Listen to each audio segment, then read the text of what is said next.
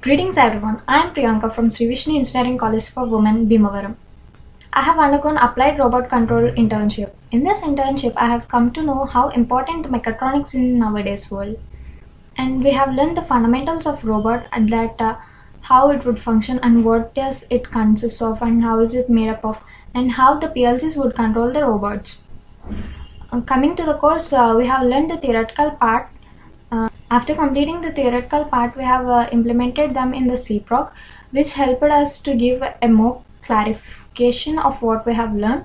And after getting the clarity, we have implemented those in our hands-on sessions on the real robots. That each and every person in this course would get a satisfaction that he or she is able to control the robot as per the requirement.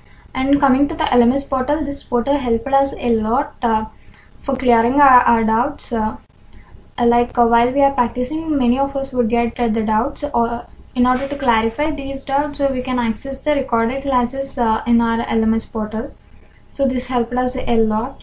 And finally, I could say that the more we learn, the more interest we get in this course.